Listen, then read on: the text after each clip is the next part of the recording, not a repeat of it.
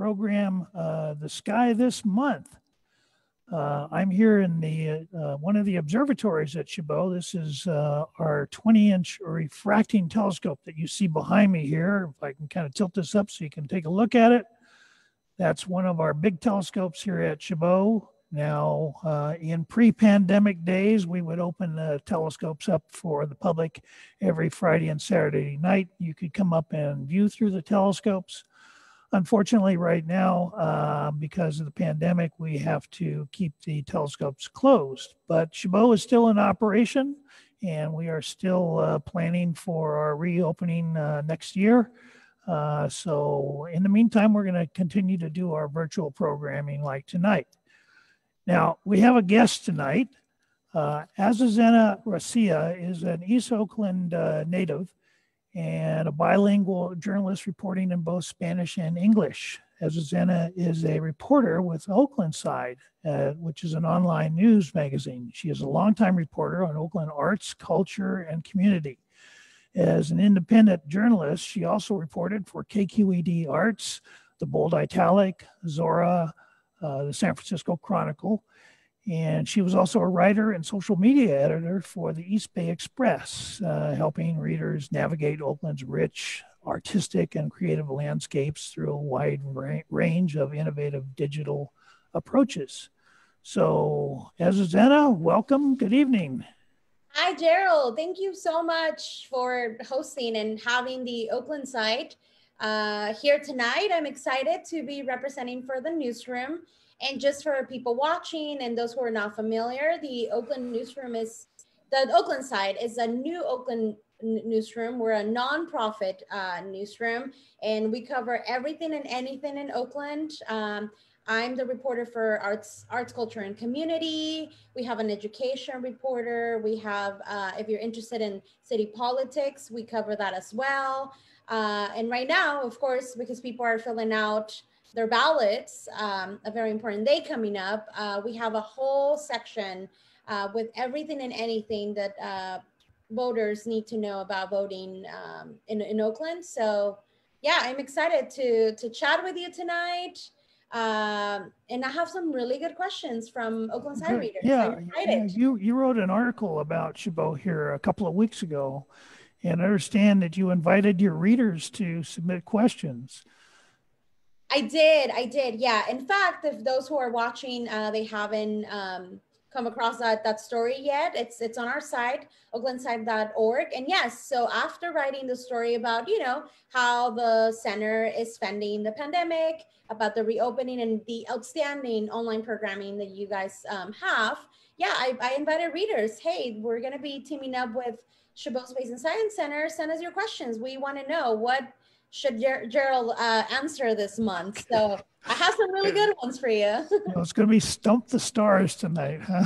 Yep. Okay, well, we'll get to that in a little bit. But first, tonight is our monthly Sky This Month program.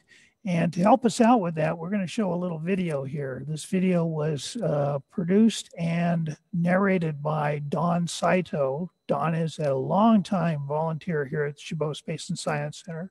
He's an amateur astronomer. He's very knowledgeable about all this, and he likes making these videos. So if you want to bear with me for a second, I'm not the most computer savvy guy in the world, so I'll try to do this right. And we'll see if we can't get this to work. And I think we got it.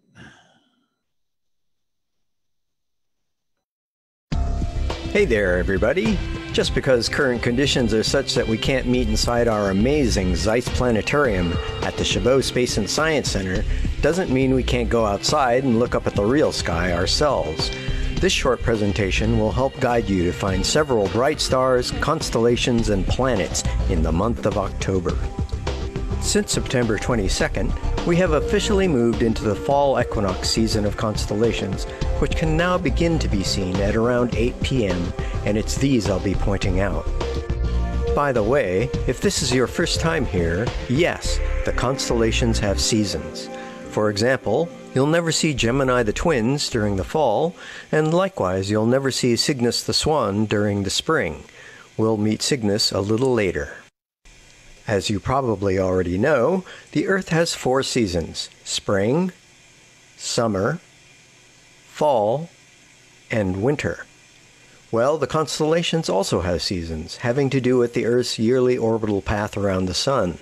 That, and the fact that we can only see stars by looking away from the Sun at night, which changes our view of the stars throughout the year. Unfortunately, unless you're at a good dark sky site, most constellations will be somewhat hard to see fully.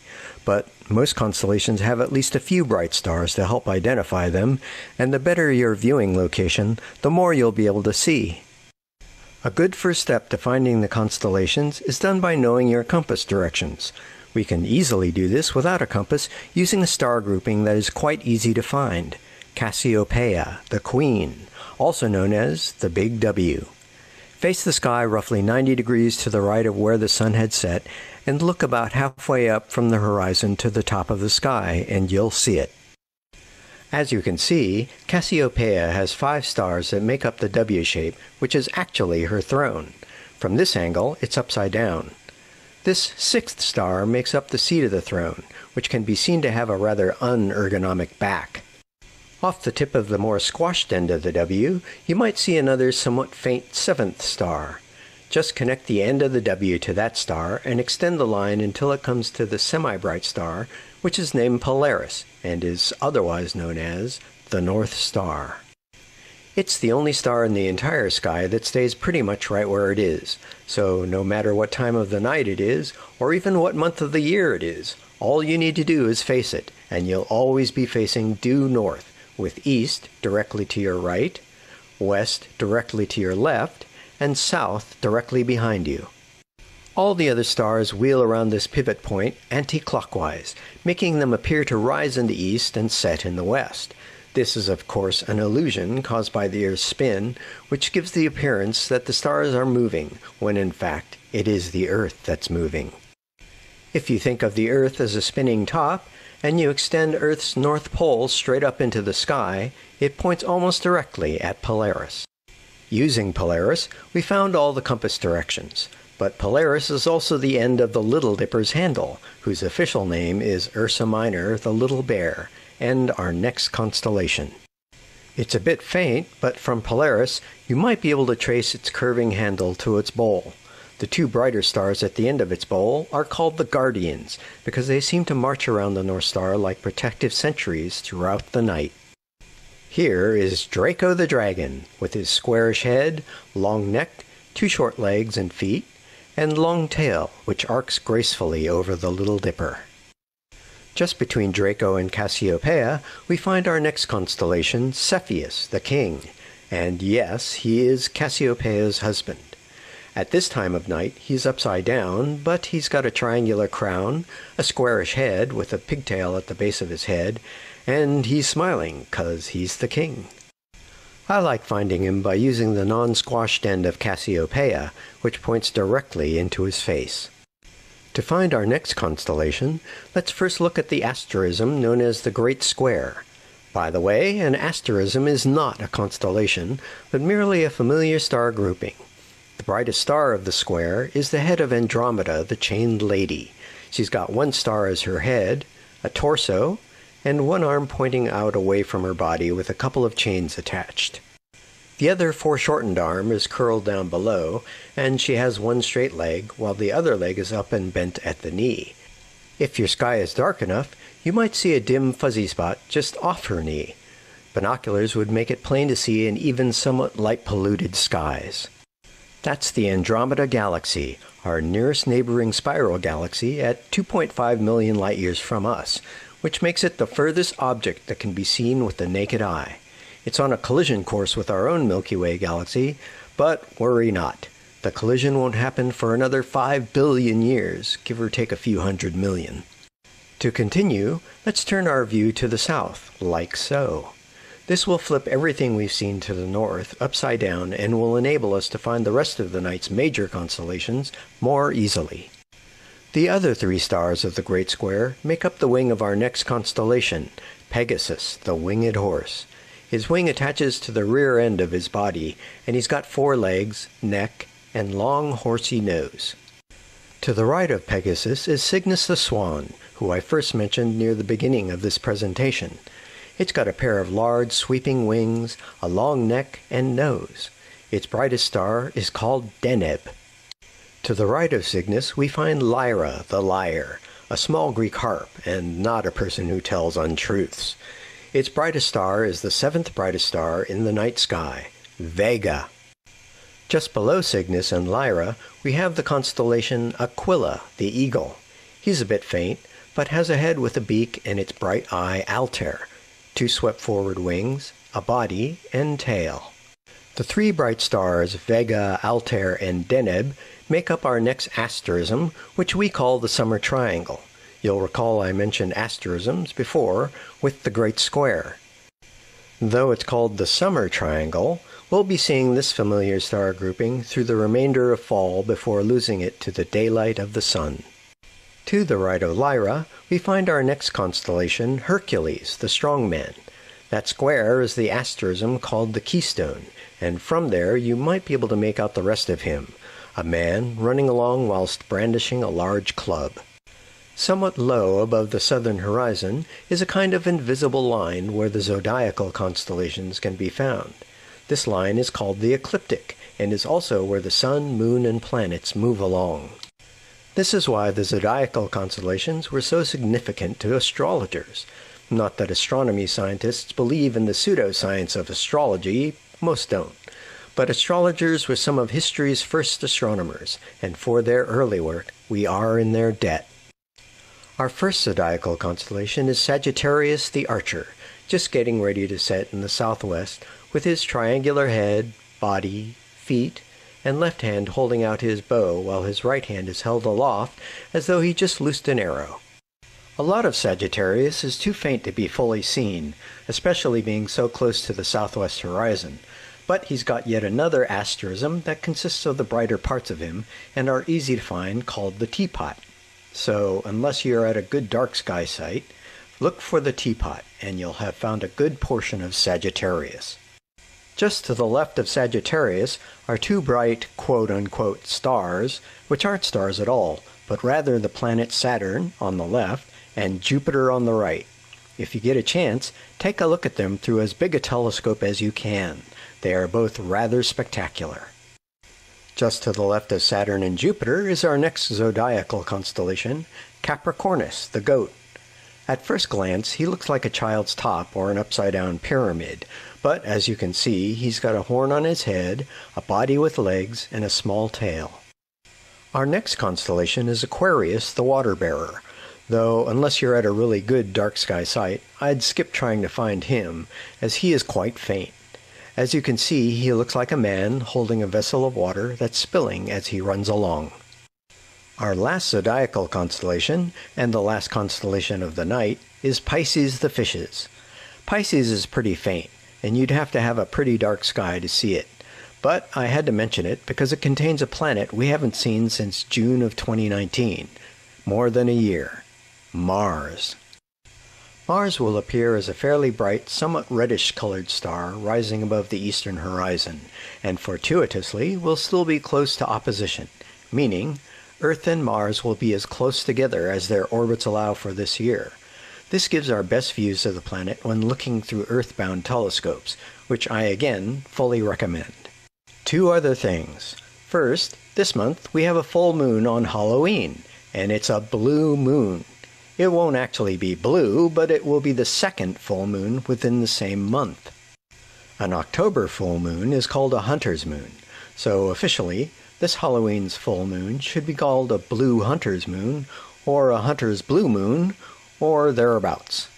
Second, the Orionid meteor shower is happening right now. It peaks on October 20th and 21st, and it will display perhaps as many as 20 meteors per hour, with a few bright fireballs every now and then, seen from a good dark sky. No equipment is needed other than an adjustable lawn recliner and maybe a sleeping bag. Point your feet to the south and just watch as much of the sky as possible. The meteors will appear to originate from the constellation Orion the Hunter, but will be visible over the entire sky. The best time to view most meteor showers is around 2 a.m., and by that time, the waxing crescent moon will have already set, so the sky should be nice and dark, perfect for searching out faint meteors. And that's it. There are other smaller or fainter constellations out there, which I encourage you to look for using a good book and maybe a pair of binoculars too. Speaking of good books, I cannot more highly recommend the book The Stars, A New Way to See Them by the author H.A. Rey, who you may know as the same author who wrote the Curious George books.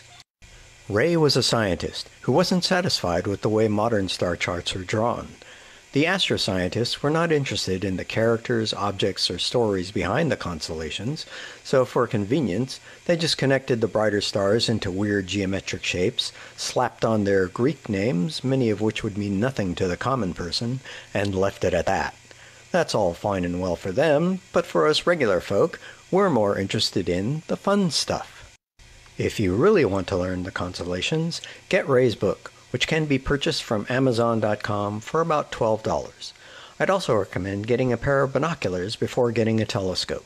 Binoculars are cheaper and easier to use, and there are many wonderful deep sky objects that can actually be best seen with just a pair of binoculars that are noted in Rey's book. If you do want to get a telescope, ask us or research on the web how to make an informed purchase. Be warned. There are a lot of bad telescopes out there with cheap components and shaky, muddy, fuzzy views that will disappoint you every time.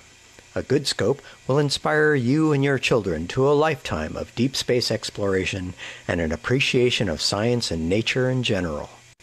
If you're interested in getting into the hobby of astronomy, joining a local astronomy club can be most helpful.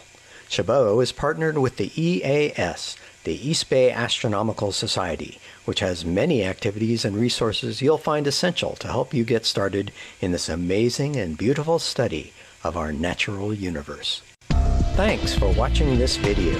If you like this content, be sure to click the thumbs up button, subscribe to our channel, and hit the bell notification icon to find out when new content has been uploaded.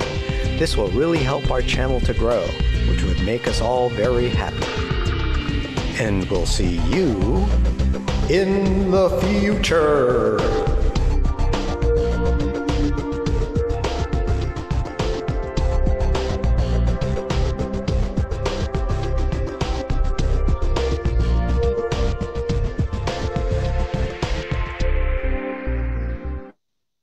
All right. Well, I hope everybody enjoyed that. Let me see if we can get our video back on here. There we go. All right. So during Don's presentations, one of the things he talked about was the blue moon, and I wanted to elaborate a little bit about that. There are two types of blue moons. The most common one occurs when there are two full moons in the same calendar month. So we had a full moon on October 1st, and we're going to have another one on October 31st. The time between full moons is roughly 29 and a half days. So sometimes we get two full moons in the same calendar month. And when that happens, we say that the second full moon in the calendar month is the blue moon. So on October 31st, we'll have our second full moon for October. And so that'll be a blue moon. But there's another kind of blue moon, and it's a little bit rarer. And that occurs when there are 4 full moons in one season. So seasons run roughly 3 months. Right now we're in the fall season. Winter starts around the 21st or 22nd of December, and spring starts around the 21st or 22nd of March, and so forth. Occasionally what happens, because of that 29 and a half day timing between full moons, you occasionally get a situation where you get 4 full moons in one 3-month season. And when that happens, that the third of the 4 full moons is also called a blue moon. Now, we won't have that this time around. In fact, the next time we'll have that is next spring. We will have a 4 full moon season. And so the third of the 4 will be the blue moon for that season. So anyway, I just wanted to share that with you. Azucena, if you're still with us, if you can join us, maybe we can start talking about some of those questions that you had. There you are. I'm here. That was a really informative video. Yeah, Don does a really good job on those. It reminded me of my time at Chabot College when I took astronomy at Chabot College. So yeah, it reminded me of those days. So that was a really, really cool video. All right. Well, thank you. And Don thanks you. Yes. Yeah.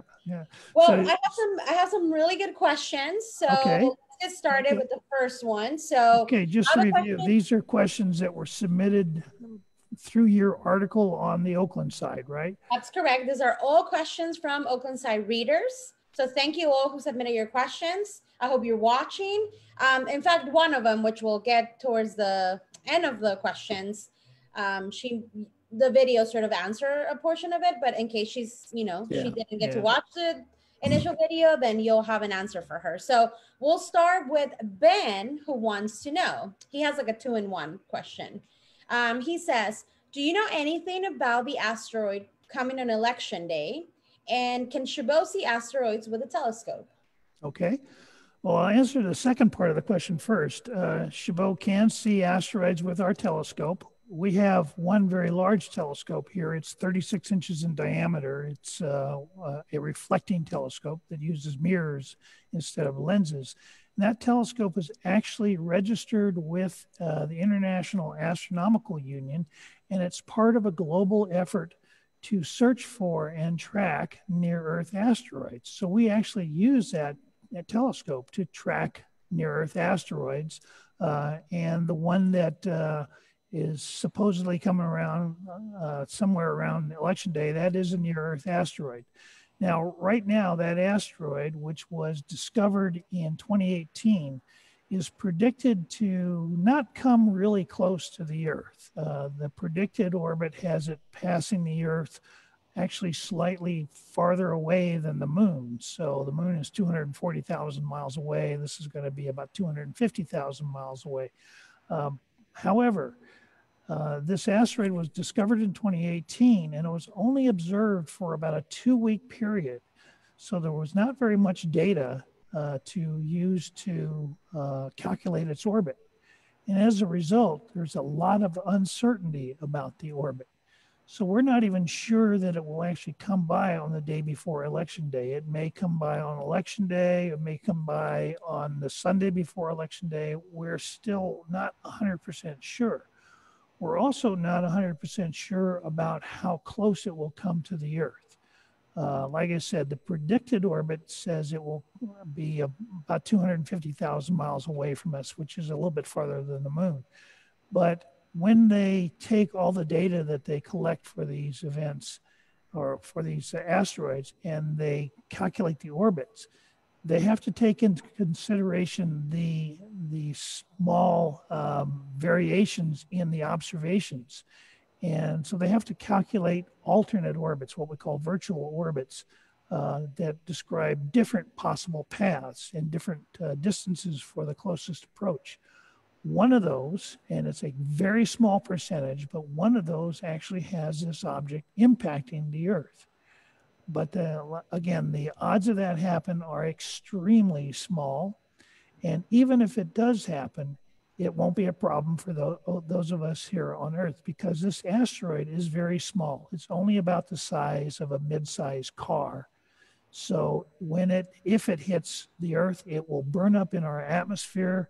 If you happen to be in the right place, which would be somewhere in the southern hemisphere, most likely, you might see it as a very bright, what we call bolide or shooting star that's brighter than the typical shooting star. Mm-hmm. But it won't hit the ground. It won't produce a crater. It's not going to blow out windows or injure anybody or anything like that. So it's not a hazard at all to people here on Earth. It's just something very interesting. And the timing is kind of interesting because it's close to or even possibly on election day. Right. All right. So people who are scared, of course, because of everything else that has happened this year, Yeah, they yeah. can rest sure that we will be okay. Yes, yeah. This one you don't have to be afraid about. So, All right, good. right. All right, so I have a question from Ellen, and she wants to know, why does the moon have so many craters? Well, um, you know, if this asteroid we were just talking about were to hit the moon, it would produce a crater. And remember, I said it may come about the same distance as the moon. So if the moon were in the right place, that asteroid would hit the moon. And it turns out that happens quite often. And it's been happening for nearly 4 billion years. And since the moon does not have an atmosphere, doesn't have oceans or lakes, doesn't have vegetation, it doesn't have plate tectonics, it doesn't have any of that. It's just cold and dry. And because of that, if you make a mark in the ground, it stays there for millions of years. I'm sure you've seen photographs of the footprints left on the moon by the astronauts. That was over 50 years ago.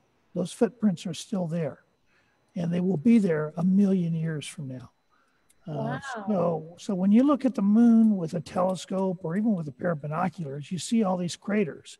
And if you could get a more powerful telescope and zoom in even more, you would see that it's just craters on top of craters on top of craters. The moon has been hit millions and millions, in fact, billions of times by asteroids and occasional comets, and they produce the craters that we see. And because there is no weather, there's nothing to redo the surface of the moon. Those craters just stay there for millions and millions of years. And that's why we see so many craters on the moon. Now, the Earth gets hit quite often too, but there's several differences with the Earth. We have an atmosphere, so small asteroids burn up in our atmosphere. Because we have an atmosphere, we have weather, we have rain, and we have tornadoes and so on. We have oceans and lakes, we have vegetation, and we've got those little two-legged creatures that wander around. And all of that constantly changes the surface, along with plate tectonics and volcanism and so on. That's constantly resurfacing the Earth. So old craters kind of get rubbed away. And so we don't see very many craters on the Earth, but the Earth has actually been hit 16 times more often than the moon by asteroids and comets. It's just, most of the craters are gone. There are about 180 craters on the Earth that we can see that we actually are at the surface. One of the most famous ones is near Flagstaff, Arizona. But most of those craters, they just get worn away by the weather and plate tectonics and so forth. Do you know what's the most recent one? I know you mentioned the most famous one, but is there? The most recent crater that I know of is in Caracas, Peru. It's near Lake Titicaca. And that was an impact that occurred in 2007, a very small one. In fact, this was the exception that makes the rule. This asteroid was not very big. It was only about 2 or 3 meters across, which is actually smaller than the one that we're talking about on Election Day.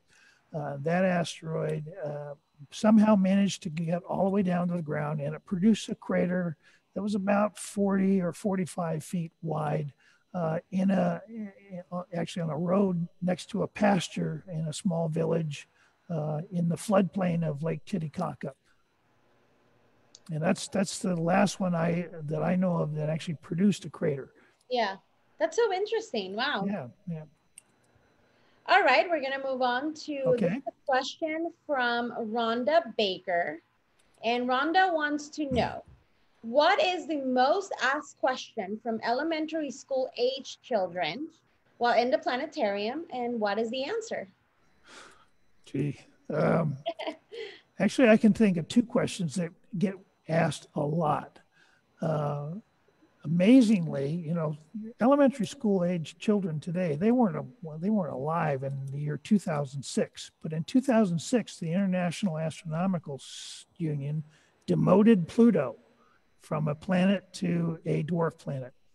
And we still get asked today frequently from elementary school kids, Why did that happen? What was the reason that Pluto got demoted? The other question we get asked about all the time is black holes. We get lots of questions about black holes, different kinds of questions. Will you be crushed by a black hole? Can you survive falling into a black hole, and so forth? But those are the two most common questions. I don't want to get into a long answer about Pluto. Pluto is very small. When it was first discovered, we actually thought it was bigger than the Earth. But over time, as our ability to observe got better, and as we did more calculations, we realized it's actually very small, and it's in an odd orbit. It's out kind of at the fringe of the solar system. Out most of the time, it's beyond Neptune, although its orbit is highly, what we say, elliptical. So rather than it being a circle, it's an ellipse, like an oval. And it is sometimes closer to the sun than Neptune and sometimes farther than Neptune. Its orbit is also tilted quite a bit relative to the orbits of the other planets. All the other planets in the solar system orbit roughly parallel to each other along a path we call the ecliptic. But Pluto's orbit is tilted quite a bit relative to the ecliptic. So its small size, the fact that its orbit is very different than the other planets of the solar system, and starting in 1992, we began to discover other icy bodies in the same region of the solar system. And eventually, astronomers got together and said, well, either we're going to call all those other things planets, or we're going to create a new category, and Pluto will be part of that new category. So we now consider Pluto to be a dwarf planet, not a regular sized planet. So it's, in my mind, it's still a planet. It's just a dwarf planet, right? Yeah. So when people ask me how many planets are there in the solar system, I don't say 8 or 9. I say 1 million. Yeah. You got terrestrial planets like the Earth and Mars and so on. You've got giant planets like Jupiter and Saturn. And then you have the dwarf planets like Pluto and Ceres. And then you have all the minor planets, asteroids and comets. Those are called minor planets. So when you add them all up, it's well over 1 million. Is there a list of dwarf planets? Yes, there is. Oh. I think we're up to 6 now, dwarf planets. Don't ask me. It's Pluto, it's Ceres. There's one called Makemake, I think is one of them. And then there's one called Haumea. I don't remember all of them right now off the top of my head. But yeah, I think we're up to 6 official dwarf planets. This is really interesting. And of course, Eris is another one. Yeah. I want to point out for, kids, of course, kids and parents who unfortunately they can't visit the center. You guys have an outstanding online videos and all the all these live events that you guys produce. So children can still ask those questions. And one of the things we can't have people up at the observatories right now, but that doesn't mean you can't see through the telescopes.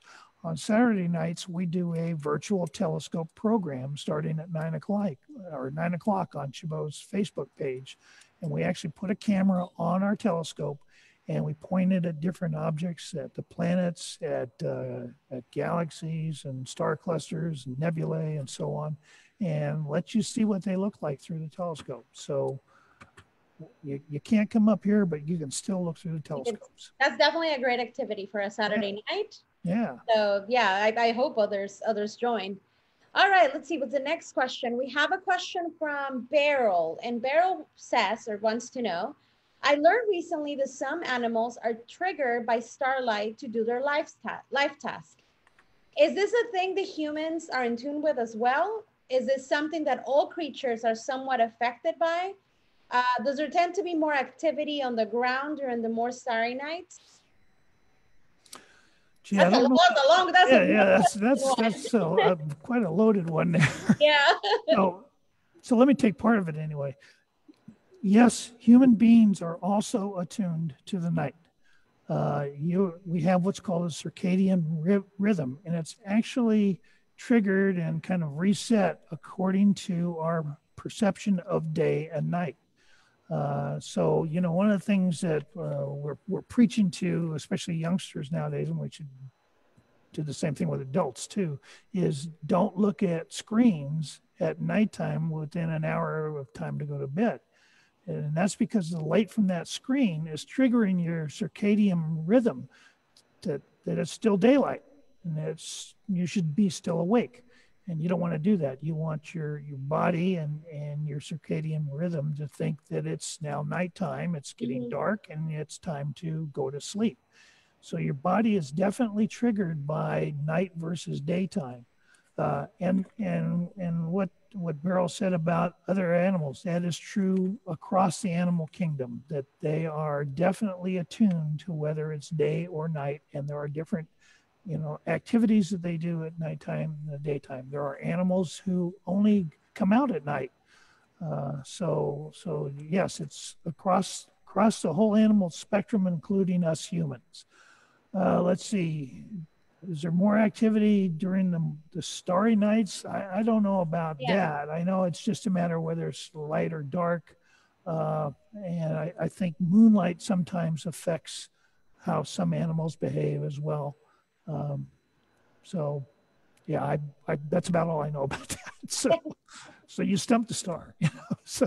And I think just looking at the comments, I think Beryl is it's here with us tonight. So thank you for good. the question. And you know, I hope that this was the answer that you were looking for. Yeah, well, at least part of it anyway. Right. So. All right. So we have one more, and this is from Sasha. And part of her question is it was answered during the video earlier, but in case she wasn't tuned in when the video was playing, I'll ask, and then you can, you know, let us know. So she says, how does the star's appearance in the sky seem to change throughout the year? Oh. Why are there more constellations we can see year-round and some we can't? Why does the Big Dipper's orientation in the sky depend on the season? Okay, that's a biggie. And actually, a lot of that was answered in the video. But just to kind of review, the Earth rotates around its axis. In fact, I've got a model of the Earth right here. So the Earth is floating around out in space, and it's rotating around its axis. And that's what gives us the day and night. So the sun is shining on one side of it, that's the daytime side, and on the other side is the night side. As the Earth orbits around the sun, where the sun is relative to the background stars changes as the Earth orbits all the way around. And because of that, we see different constellations at night at different times of the year. And you may have noticed in the video, there was an animation that Don showed you where as the Earth orbited around the sun, you know, the night side of the Earth points to different parts of the sky. And so you see different constellations. So that's why we see different constellations throughout the year and in different seasons. Now, the other question he asked is, what about things like the Big Dipper and certain constellations that always seem to be up there? And that's a really good question. The Earth, as it's orbiting around the sun, does not turn around its axis perpendicular to its orbit around the sun. It's actually tilted relative to the orbit around the sun. And as the Earth is rotating, we see the North Star, which is directly off the North Pole, and we see constellations that are around the North Star. As the Earth rotates around its axis, those constellations appear to rotate around the North Star.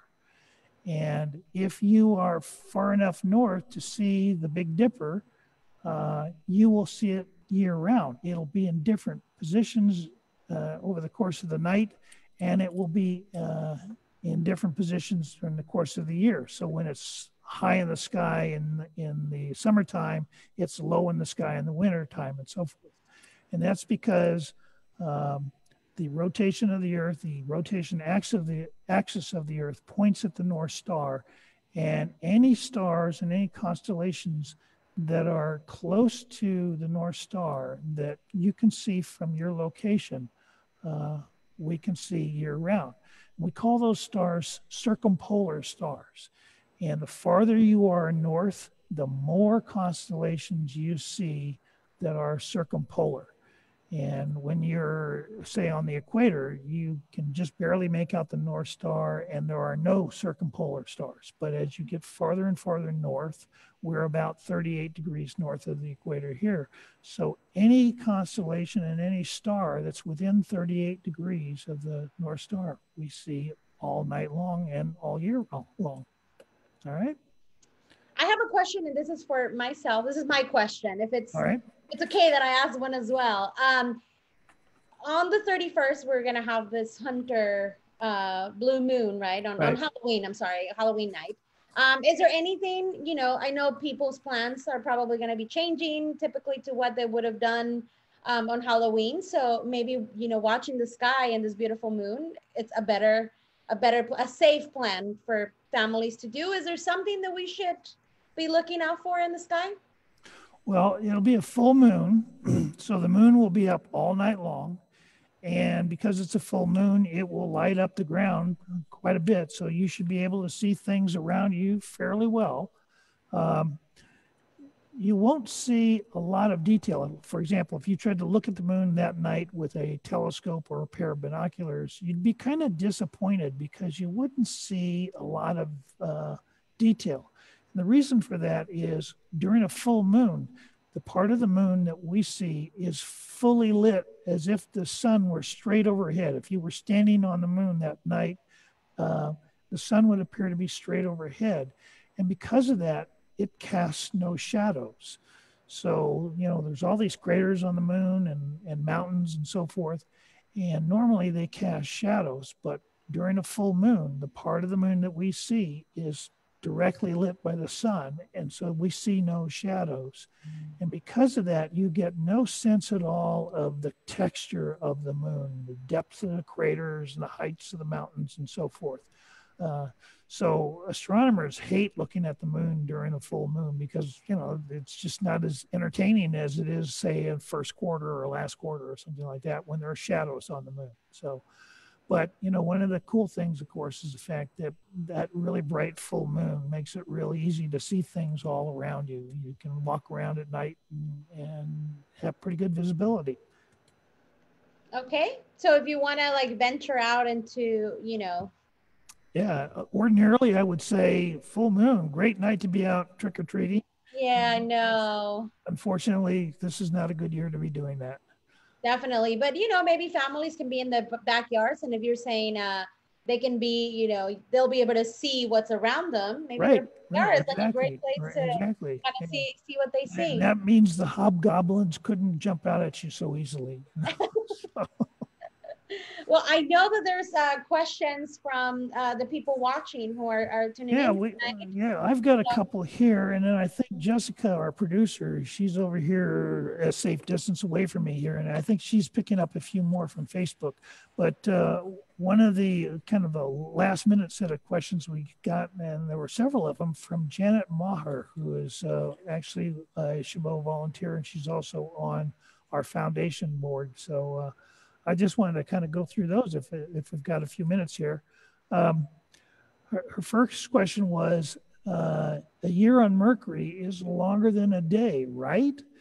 And that's actually wrong. Now, on Earth, a year is much longer than a day, but Mercury is kind of odd. It rotates like the Earth does, but it rotates so slowly that it takes 2 orbits of Mercury around the sun.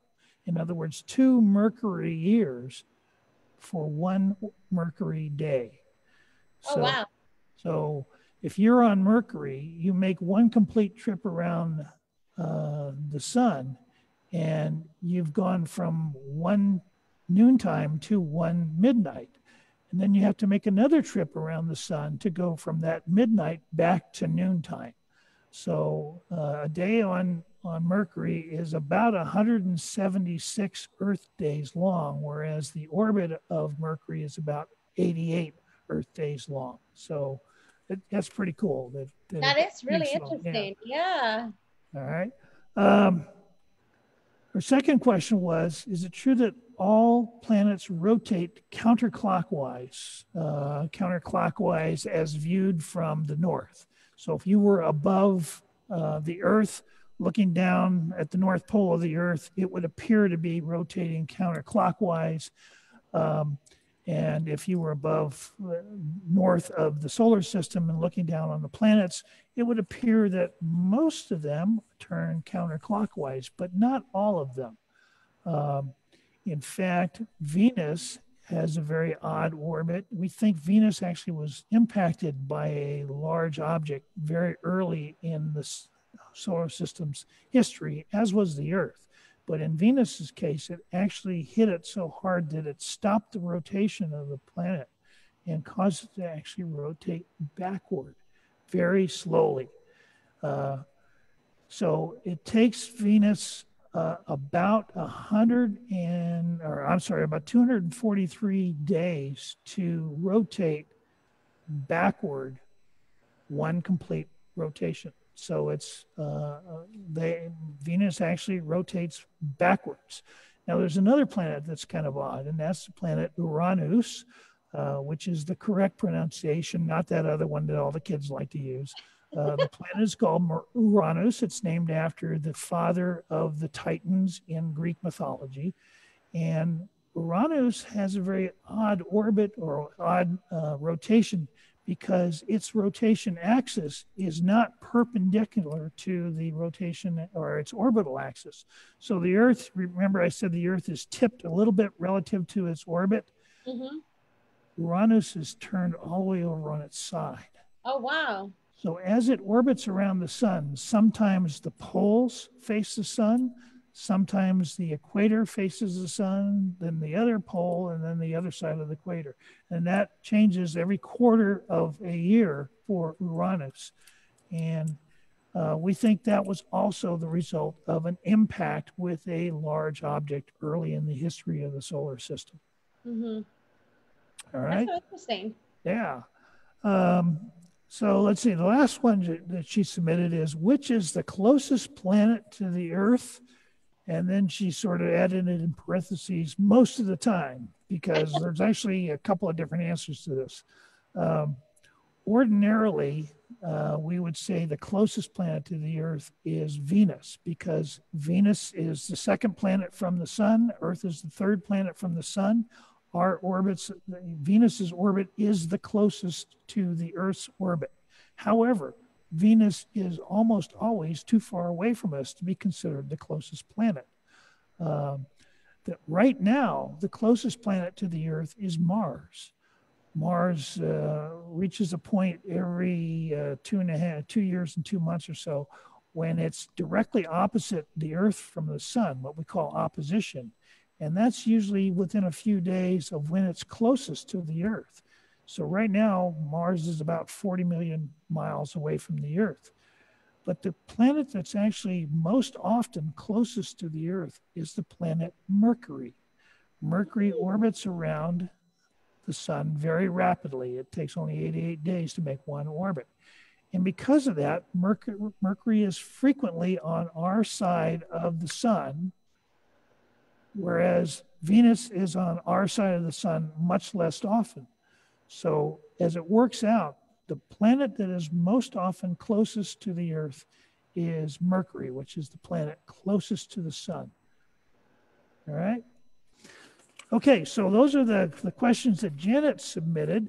I've got Jessica Williams is over here. She's our producer, and she's over here watching Facebook, and I guess we're getting questions on Facebook. So, hi, Gerald. Yes, we have a few questions. There she is. Yeah. Okay. So the first question is from Erica, and the question is, can you recommend some binoculars for sky viewing? Okay. I like the fact that she's asking about binoculars, because people often want to go right straight to the fanciest telescope they can afford, and we don't recommend that. Your first telescope ought to be a pair of binoculars. And what we recommend is a pair of binoculars that are comfortable for you to hold, so they're not real big and heavy. The front lenses should be somewhere between 42 and 50 millimeters in diameter, and the magnification should be somewhere between 7 and 10 times. Now, the way you can tell whether the binoculars meet these criteria is there's a number that you'll see on the binoculars, and it'll be something like 7x50 or 8x42, something like that. The first number, the 8 or the 7, or sometimes it's a 10, that's the magnification. So you want that number to be somewhere between 7 and 10 for a nice, comfortable pair of binoculars. The second number is a bigger number, and that's the diameter of the front lenses on the binoculars. And you'd like those to be somewhere in the 40 to 50 millimeter range. I have seen a lot of binoculars that are 7 by 50 or 10 by 50. Those would be good binoculars. The pair of binoculars that I use most often is a 8 by 42. I like them because they're very lightweight to hold, so they're easy to hold, and they're very comfortable. But anything in that range, and there's several different brands. There's Bushnell, there's Celestron, there's a bunch of different companies that make binoculars. And what you ought to do is just find a pair that fall within that range of magnification and front aperture opening, and then see what's comfortable for you, and have at it. And if you get a pair of binoculars like that, plus a good book like the one that Don recommended in his video, or any good astronomy book that shows the constellations and tells you a little bit about some of the deep sky objects that are out there, binoculars is a great way to get started. All right, next question. All right. The next question is from Angela, who asks, do you have any tips on how an amateur can calibrate their telescope? Let's see. I'm not sure what you mean by calibrate. There's a process called collimation, which may be what you're talking about. If you have a reflecting telescope has two mirrors. It has a big mirror at the base of the telescope and then a small mirror at the front of the telescope. And in order for it to work at its optimum, the two mirrors have to be aligned with each other. And that process is called collimation. And there are different techniques. There's some devices you can buy to help you do it. But a lot of amateur astronomers, it's a very simple technique that they use, and that is to point the telescope at a moderately bright star and defocus the telescope. So you put an eyepiece on the telescope, you look through the eyepiece at a star, and you adjust the telescope to the star is out of focus. And when you do that, you'll see that the star image becomes like a donut, a bright white donut. And if the donut hole is precisely centered in the middle of the donut, then your telescope is calibrated properly. If it's not, then you have to adjust the telescope to get it in the correct position. And most of the time that's done by a set of adjusting screws that are on the back end of the telescope behind the primary mirror. And you just tweak those until you get that donut hole so it's right in the center of the donut of a star that's out of focus. So I hope I'm answering the question right, because that's the technique of calibration that I'm most familiar with. If she has something else in mind, maybe she could do another question and elaborate a little bit more. All right. Another question from Beryl. Does our orbit change our naked eye's understanding of what's further or closer away depending on the time of year? And do some constellations share stars depending on our orbit? Some constellations do share stars, but it's not based on the orbit. It's based on the International Astronomical Union's designation of what constellations are where. So for a long time, constellations, different cultures had different constellations. You know, to give you a good example, there's a constellation called Corona Borealis, which is the Northern Crown. That's the official designation now. But Native Americans used to call that constellation the Campfire Circle because it looks like a little circle of stars up in the sky. So different cultures had different names for the constellations and even different patterns for the constellations. So they didn't all use the same stars to make up their constellation. Well, as astronomy became an international effort, that difference in culture for the constellations became a problem. So in the 1920s, the International Astronomical Union got together and they basically made a decision that these are going to be the constellations. There are now 88 constellations. These are the boundaries of the constellations. So they basically divided up the sky in what we now consider the official constellations. And so regardless of the time of the year, those constellations are all the same and the boundaries are all the same.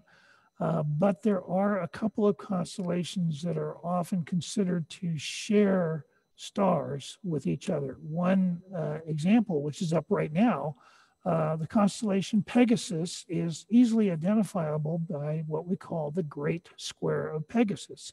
It's 4 reasonably bright stars that form a square pattern in the sky. And for those of us in the Bay Area, it's actually quite high at this time of the year. Technically, one of the 4 stars is not part of Pegasus. It's actually part of the constellation Andromeda. But when you see Pegasus depicted in books, it's often depicted as having all 4 stars in it. But the northeasternmost star is actually part of the constellation Andromeda. So it's kind of a shared star. All right. And it doesn't matter what time of the year. If you can see the constellation, all the stars are going to be the same in the constellation, and the constellation boundaries are going to remain the same throughout the year. Now, over long periods of time, millions of years, the constellations are going to change. The stars in the sky, we call them fixed stars, but they're actually not fixed. They are moving around very, very slowly. So over the course of thousands or millions of years, the stars do gradually change position relative to each other. And so, the constellation Pegasus, the way it looks now, is not the way it's going to look a million years from now. So there is, over very long periods of time, there are changes to how the constellations appear. All right? And that's all the questions we have. All right. Well, gee, it's almost 10 o'clock, or I'm sorry, 9 o'clock. It's 10 o'clock somewhere, but it's almost 9 o'clock here. I'm glad everybody had a chance to submit some questions. And Azucena, thank you very much for the article. We really enjoyed it. And thank you for inviting your readers to submit questions. I hope we can do it again sometime.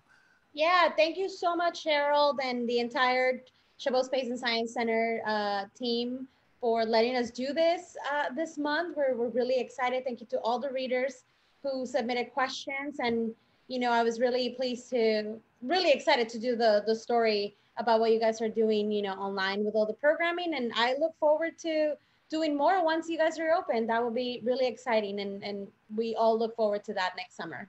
All right, great.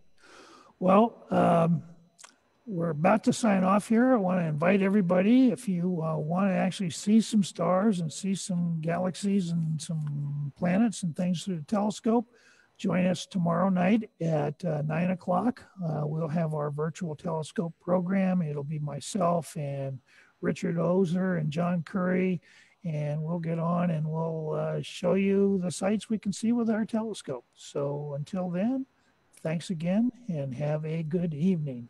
Good night. Thank you all. Good night.